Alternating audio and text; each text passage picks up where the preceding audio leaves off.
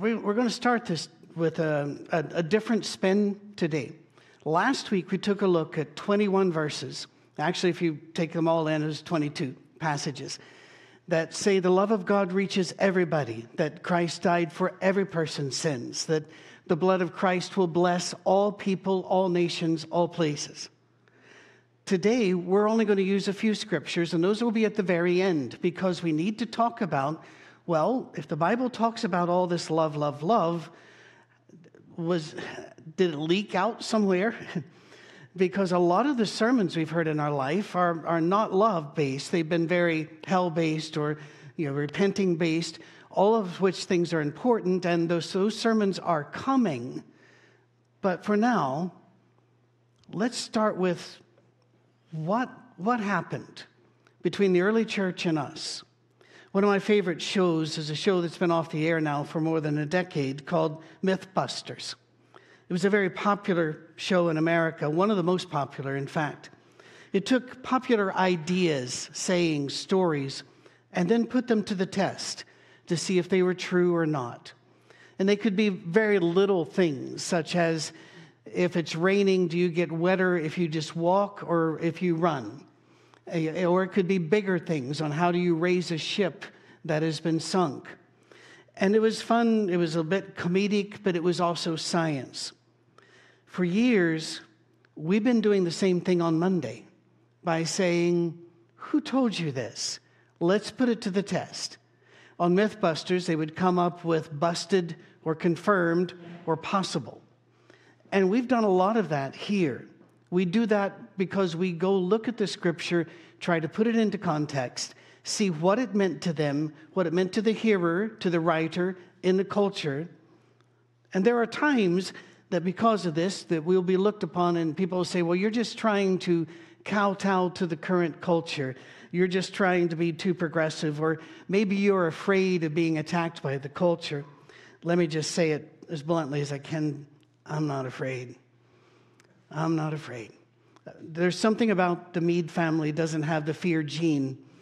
And I feel like if God is God, and I truly believe he is, and if he is who the Bible says he is, and I believe that he is, then he's big enough to handle any of our questions and investigations, and that he will reveal to us what we need to know, even on these sticky subjects. About 2 years ago, I did a 6-part series on Monday morning, Who Told You About Hell? It got thousands and thousands of views, and it's still racking up views to this day. I long ago lost count of all the emails, calls, conversations, thanking me for this series, although there were those others that were angry because people want their hell. They want it there for other people. And whenever you start talking about what the Bible talks about and what it means when it talks about hell, it bothers people. We're going to actually go and look at every passage in the next few weeks, not starting today, but the next few weeks, every passage that talks about any of the words translated hell or punishment or death or the grave. And we're going to look at them in context. So hang in there for the moment. It was still important, obviously, for all the views we've had there, and the number of shares have just been incredible. It's important for us to realize that Christianity has a hell problem. As we've seen in the last week, many passages plainly state that it is God's plan to save all people everywhere from every culture, every kindred and tribe. So what about the passages mentioning hell and destruction? Is what we have been taught, here's the question for today, is what we have been taught about those passages what was always taught, or is that a myth that needs to be busted? Is what we have been taught the old original teaching of the church, or have we not been lied to? Because I believe people do these things out of good conscience. Are we wrong? Do we need to look at what the early church says? Well, I always think you need to take a look at what the early church said. The teaching that most of us have grown up with, just to review, goes something like this. God created the world and then sin entered into it. Now we're all sinners, and our only chance of salvation is Jesus. At this point, I think we can all say we are agreed, and emphatically so. But then different churches have different extensions to our story. Generally, it goes something like this. Once you have Jesus, you truly only have Jesus if you worship correctly, understand and agree to the core doctrines that our church has taught and presented and gathered and determined are necessary, and you stay in fellowship with our church. If you do not do those other things, then you will never have Jesus in reality, or if you've never come to Christ, you'll go to hell, where you will burn for eternity without end.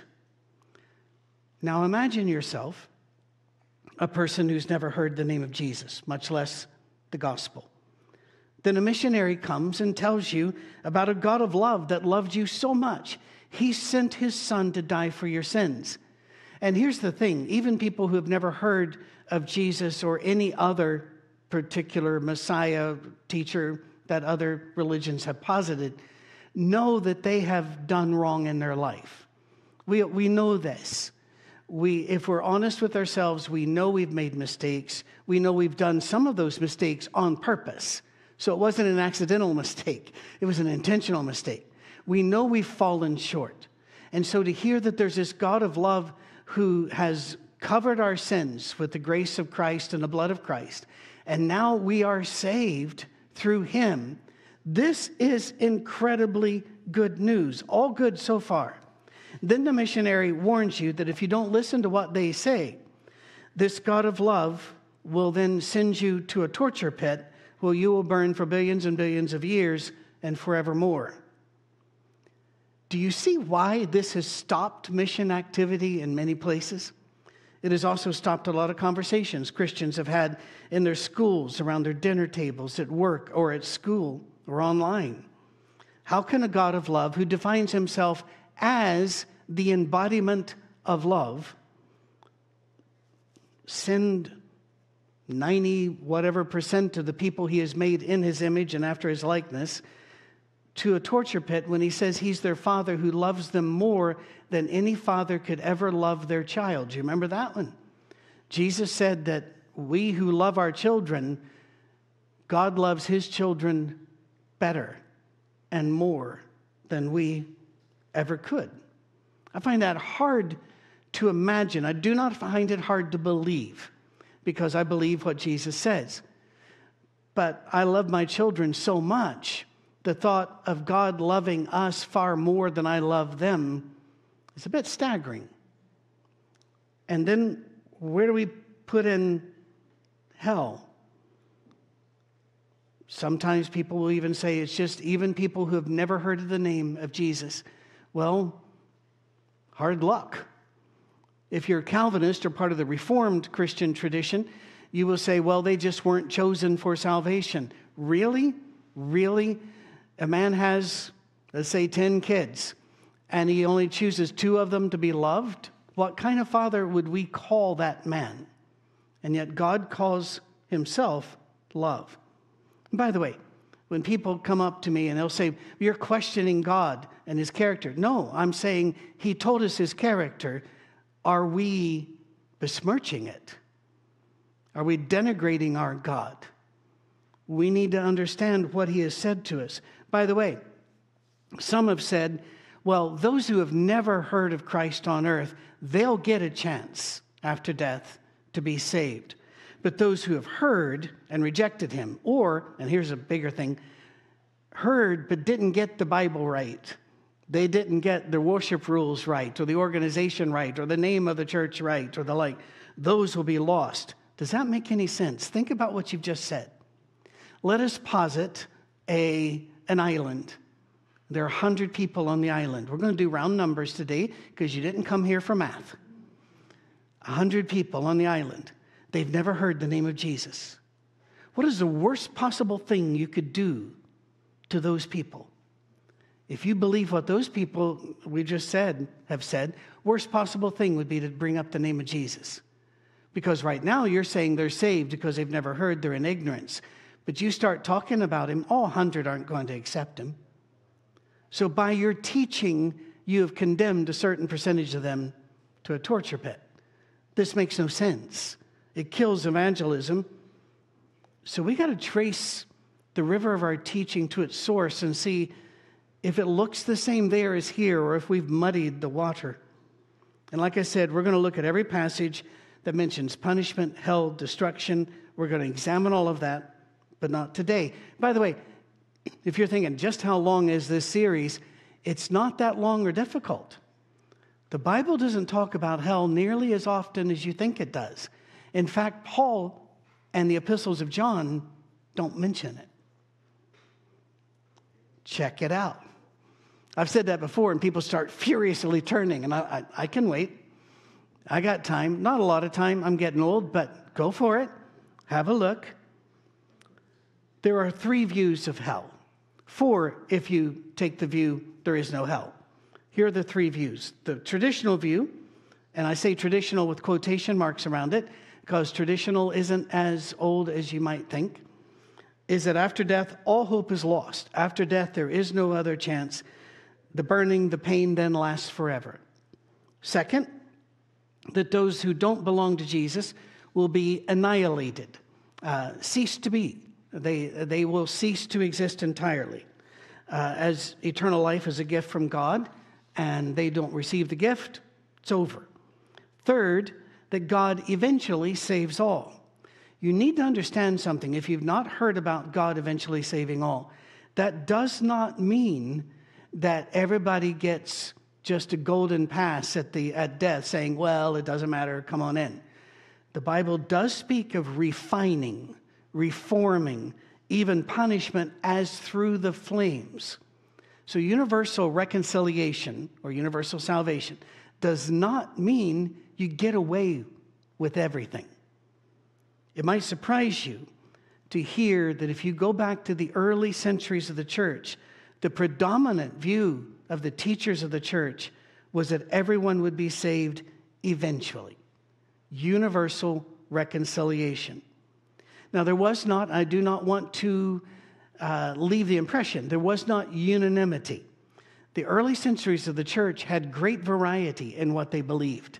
It was not until the Romans came and enforced conformity upon the church, that took a couple centuries to do, that all of these were shoved into get in line. Before then, there were 6 major centers of Christianity. 4 of them, Alexandria, Caesarea, Antioch, and Eastern Syria, taught universal reconciliation. One of them, Asia Minor, or Turkey, Armenia, in that area, taught annihilation of the wicked. Only one, Northern Africa, taught the doctrine of endless punishment for eternity. And there, where did Northern Africa get that idea? We've met these names before. Tertullian, remember what he said about women, and Augustine, and what he said about women. Why did they get the predominant view over time? That's a complicated question that we will look at a bit. But if you want to know about what the struggle of this was like between Northern Africa and the other Christian centers, there is a wonderful book called When Jesus Became God. It's a wonderful book, but it's going to really scramble your brain for a while. Not because it's hard to read, but because you will see what Christians did to each other when government got involved. When Jesus Became God, it's by Richard Rubinstein. Very much worth, and if you have Kindle Unlimited on your Kindle, you can get it for free. But it's going to mess you up, so I'm just telling you, all right? Many Christians don't know the names of the early church fathers. That's all right. You don't need to know them to get to heaven. But you might know some of them, like Origen, the first Christian leader to write down a complete, systematic theology for the faith. He lived and worked around 200 AD. He taught universal reconciliation. Or the great saint of the Eastern Church, there are so many, but he was called the Father of Fathers of Christianity there, Gregory of Nyssa. And you've heard of Clement of Alexandria, most likely. They both taught and wrote extensively about universal reconciliation, as does much of the Orthodox Church to this day, the Eastern Catholic Church. Now, because America, and to a lesser extent the West, is isolated, its news is only about itself. There are sometimes news things that will say, around the world in 60 seconds. I will tell you, as somebody who has lived in Europe and been a part of that in my life, and listened to Europeans, when they visit America and they hear that around the world in 60 seconds, they're offended because they're thinking, it's the rest of the world. How do you do that? And I've had people ask me questions, and I'm going, don't ask me. I don't know either. By the way, most people in Western European countries and in Asia can name the 50 states and their capitals. And can you name? Of course you can't. So the isolation here is really, you might not know about all of this. That's why we're going to say it today. Gregory of Nyssa, we talked about Clement of Alexandria. The Orthodox Church is massive. It makes up a huge part of Christians on the planet. And generally, they teach universal reconciliation. You have Diodorus of Tarsus, Theodore of Mopsuestra, John Chrysostom, and there's more than 24 others we won't take the time to name. They taught the same. Well, what about the oldest creeds in Christendom? The Apostles' Creed and the Nicene Creed. You ever noticed something about them? It's not fair to ask that question, I'm aware. Have you ever noticed something that's not in them? Punishment is not in them. The Apostles' Creed even has Jesus descending into hell, which meant the grave, to teach those there the truth. Why would you do that if after death there was no more chance? There was no reconciliation. Neither of them say a word about punishment. Later creeds were written. Guess what? They don't mention it either. The definition of Chalcedon, the Athanasian Creed, they don't mention it because to them it wasn't a part of the faith that people would be punished and burned forever. The great transition from universal reconciliation to nearly universal punishment, a punishment that goes on for eternity, came after Constantine ordered the church leaders to gather before him and set one never-changing set of doctrines. By the way, they kept changing, and then Christians took up arms against each other for hundreds of years. It was awful. If you've ever wondered how Islam began as a small Arabic nomadic sect and then took over Africa, the Middle East, the Near East, and a lot of Europe. If you remember, they ruled Spain for a long time.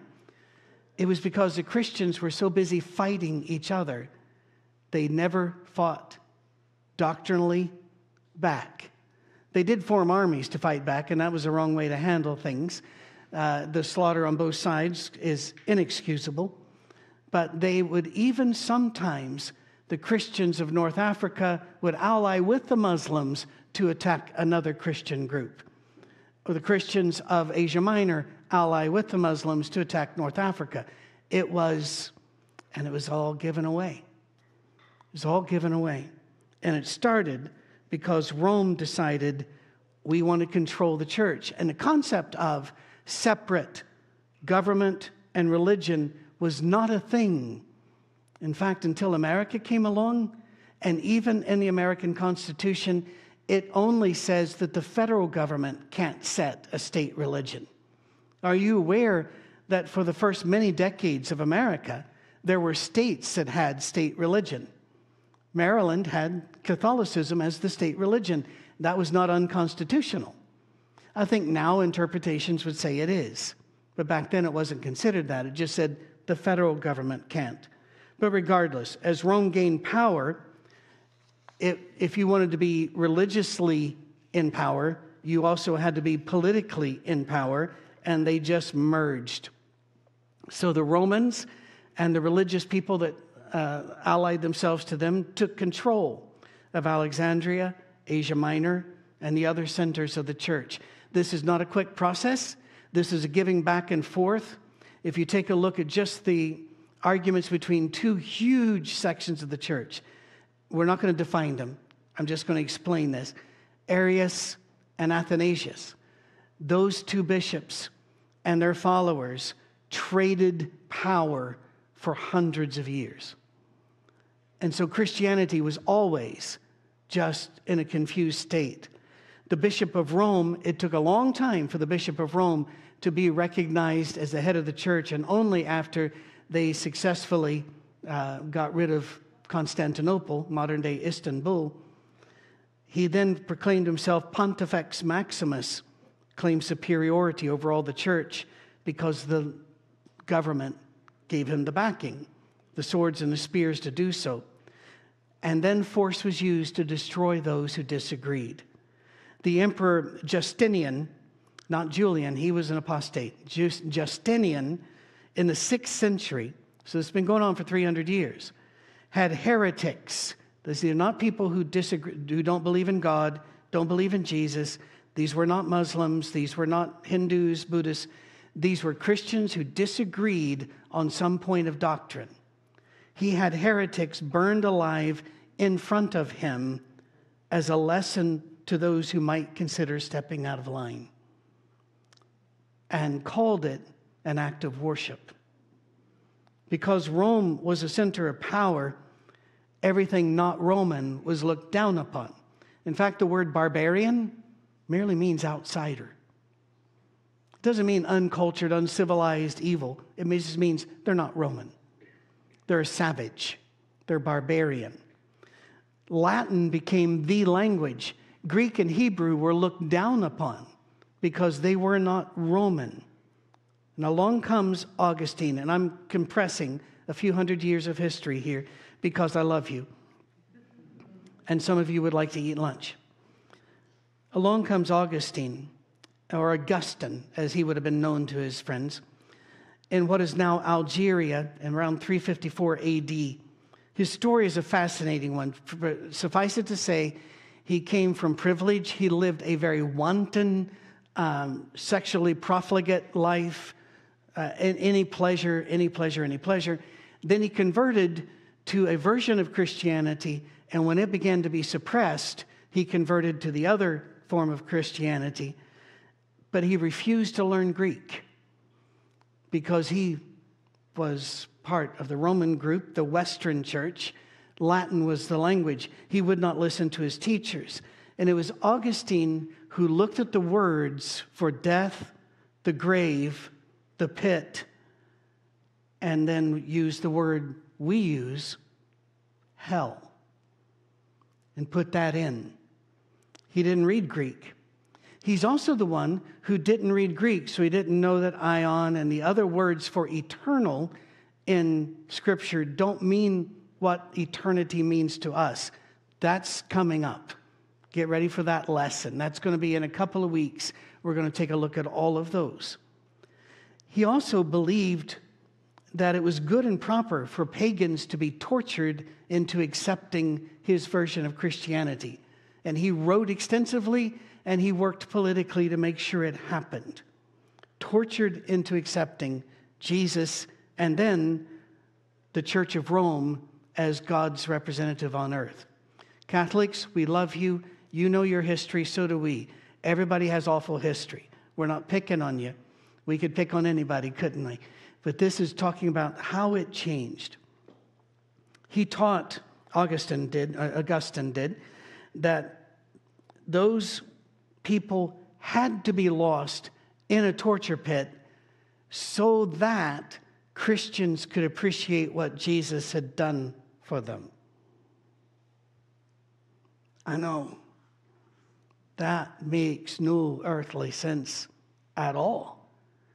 But he was the first. Calvin also later on in Protestantism would bring this up as a good point. One of the blessings of heaven is that you got to go to a viewing platform to see the souls tortured in hell. That was part of the pleasures of being in heaven. This is the world they lived in. It was wild, barbaric, and human life meant nothing and they considered that from God. The church in Rome systematically excommunicated its early church fathers. They tried to, and some of you believe that they did condemn Origen, who taught universal reconciliation, did the systematic theology. If you'll find more recent books on history, you'll find out that the council that condemned him was not legally formed, and that none of its decisions were binding either in the religious or the secular realm. So, no, but still, the Catholic Church, again, has come back and said that was wrong and uncondemned him. So, good for that. They also excommunicated other church fathers. They've never brought back in Arius. They've never brought back in some of the others. And yet, still throughout history, and this is the thing you need to know, this thread, this belief in universal reconciliation has not gone away. I didn't even know it existed until a decade or two ago.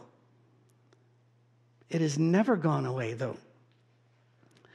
George Sarris, S-A-R-R-I-S, in his book, his book Heaven's Doors, very accessible reading, lists some of them. And I get this list from him, so credit goes to him. 8th century Clement of Ireland. We started with kissing the Blarney Stone. St. Isaac of Nineveh, who is still one of the top saints. I don't know if I'm saying that correctly. My Eastern Orthodox friends, would you tell me how to sharpen that? It just seems he's one of the most quoted saints in the Eastern Church. St. Isaac of Nineveh. Maximus the Confessor. 9th century, John Scotus Ergena. The 11th century, Albigenses, who were hunted down and killed by armies of the state for not following Rome. 12th century, Abbot Renaud of France. 13th century, Solomon, Bishop of Basra. The 14th century Lollards, once again, hunted down and killed for it. In the 15th century, there was a sect called the Men of Understanding. They taught it. So did Twaller of Strasbourg, John Wessel, and Giovanni Pico della Mirandola. It makes my name sound so pedestrian. And Martin Luther taught and wrote that people could and would be saved after death if they turned to God. So did the Anabaptist. Listen up here, people. I came from an Anabaptist branch. Nobody told me that when I was in it, mind. We were told we were the one true church that got dropped down from heaven in 33 AD, but not quite. We had to skip over about 1,700 years of history to get there. The Anabaptists were the root of the Amish, the Mennonites, Disciples of Christ, independent Christian churches, and the Church of Christ. And the Anabaptists taught openly that after death, Christ's grace and God's love still could reach you if you would turn to them. William Law might not mean anything to you. He's the one that taught the Wesley brothers, though, and they're the founders of Methodism, taught this. So did Andrew Jukes, deacon of the Church of England, and one of the most successful missionaries of the 19th century. The only one I know of who had amazing success in China in the 1800s. By the way, the Chinese then sang a song that was the most popular hymn in China until the communists took it over in the 1930s. Jesus loves me, this I know. It used to be in hymnals. If you find an old hymnal, it'll even say a little note under favorite hymn of China, because that's what it was known as. George MacDonald, who many of you might not know, but he's best known today for writer of fiction, of novels, and he was the mentor. He was the one C.S. Lewis looked up to learn how to read and write and how to tell stories. George MacDonald's books have never gone out of print in, what is it now, 150 years? George MacDonald's real name was Robin Parry, P-A-R-R-Y.